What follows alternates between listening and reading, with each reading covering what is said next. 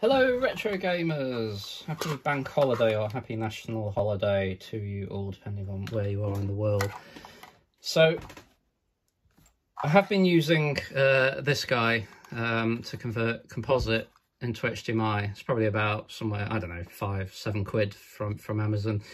So it is pumping out a composite signal, and I've been using that for a couple of years, you know, on an LCD television. However, I was feeling a little bit adventurous and a little bit flush for cash, and I really did want a proper, you know, scan converter upscaler.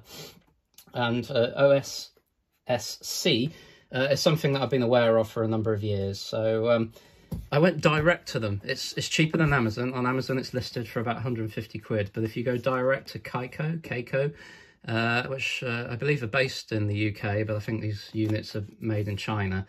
If you go direct, I got it for £120. So yes, I mean, you know, it's a fraction the price of this. However, I have to say, it's leaps and bounds ahead of that composite upscaler. So yeah, we'll have a quick look at it fired up in a moment. But you get a nice, you know, you get a nice presentation box with various power supplies to use depending on what part of the world you're in. And yeah, here we go. So it's very nicely, it is nicely presented. It does feel quite decent. There's also a remote control as well, which is pretty much essential for navigating some of the options and fine tuning. But you know, very well presented item. And yeah, I'll show you just how much of a difference it's made, and would commend, if you can spare the cash, I would commend something of this nature, maybe not this one. Okay, so just before I initially get set up, I'll just do a close-up. The kind of chassis feels quality. I think that's kind of, you know, it's not, is it 3D printed? I don't know, but it feels half decent. Obviously has a power supply. You know, you've got VGA in, component in, SCART in, and then there's the HDMI out. This one will pump out the audio as well. Older OSSCs, you know, there's something to do with mixing, but this one does it better.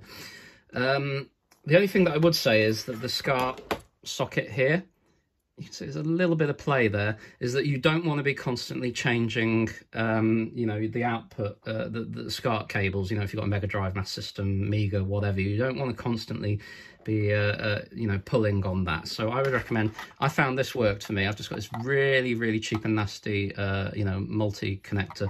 However, when I use this, I can damage this. I can afford to damage this because this is only, what, £1 or £2. You can probably get much better ones with these, or maybe just an extension cable. But I would strongly recommend don't go pulling in and out of that. You can see it's just, yeah, I'm not happy with the play there. You don't want it to become decoupled from the board. So that's my only tip, really. But I'll just show you it briefly in action. Okay, here's a Master System with the EverDrive connected up via composite and via that composite upscaler. Now, this is the first time I've used the composite upscaler, and there's an inherent, it's sort of blurry, smear, like you stuck Vaseline over the screen. You can't, you know, it's workable. I'm just going to fire up Lemmings, which is one of my favourite titles. You can see the reflection of the utter anarchy and chaos and mess behind me. You can see the all sorts of gubbins going on there. But yeah, it's just smudged. Smudged is probably the word. But, you know, it's there. So if we go in to the Lemming, you know, there's sort of a smear, sort of, you know, but there we are. The title screen is probably good. So if I go into some of the background, okay, and then the text. But, you know, it gets you out of trouble, right, for about 5-7 quid. So it gets you out of trouble. And that's what I've been using, where I wasn't using, say, this smaller screen here. So I've got a smaller screen here, but, you know, sometimes it's nice to just pump it up on the big telly. So let's compare this to the OSSC. Okay, so there's that SCART block. So I'm not going to be constantly changing the sources, and strategically I've put it here, which is closest to the cable, just in case of signal degradation. You need an RGB SCART lead. It's connected up to the Master System here. I'm actually running, I'm splitting the output here to one to a video capture card and one to the television. So that's just what's going on there with the HDMI. Anyway, you know, here's the unit. You flicker the power switch on, and then this is coming up the test screen, right? And this is the first thing, just so you're aware, that you can set auto detect input, that it can pick up that there's a signal. You can see the mass system's on here. However, I thought, oh no, this is broken, this is broken, this is broken. I don't know whether, you know, I've still got a lot to learn, right? But, you know, if you specified the input, so 1 for AV1, which is the SCART at the back, because it is keyed, it is labelled, push 1. And then I haven't even mucked around with settings, right? I'm sure there are optimal settings, but can you see already the crispness of the text, right? This is just out of the box settings, and the text is very crisp. Values, you can set profiles and settings for, you know, scan lines and all kinds of things. So let's fire up Lemmings. But immediately out of the box, I could just tell straight away, and it's very interesting going back to look at the, you know, the 5-pound scaler that I was using.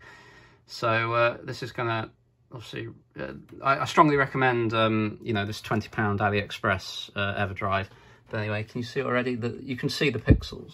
So you can introduce scan lines, you can introduce all kind of filtering effects, but you can see the hair there.